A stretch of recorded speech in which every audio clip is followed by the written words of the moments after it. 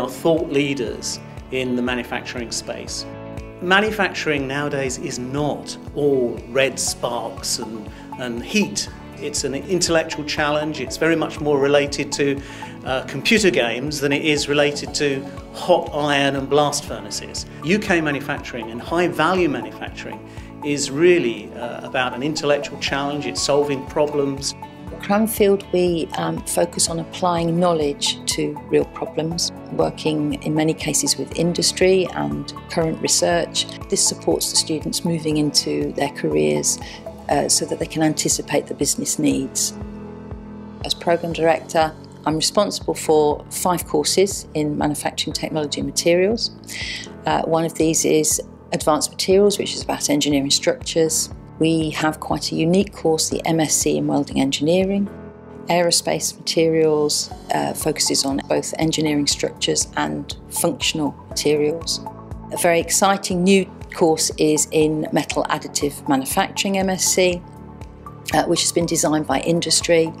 And also one of our core programmes is Manufacturing Technology and Management, which supports materials, processes and product development for the future.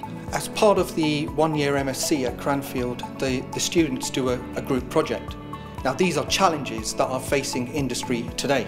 The projects are designed for the students to work in teams to be able to deliver solutions to the customer in time and on budget. There are a number of networking opportunities that are available to students with industry.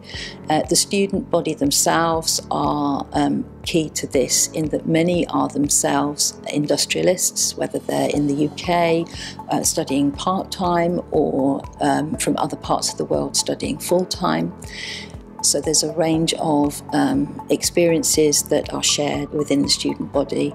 Also, our industrial supporters are often Cranfield alumni themselves and are interested to talk and support students with their technical training and development. Cranfield's a great place to study manufacturing. We have state-of-the-art facilities here, and some of the machines actually reflect what the industry have.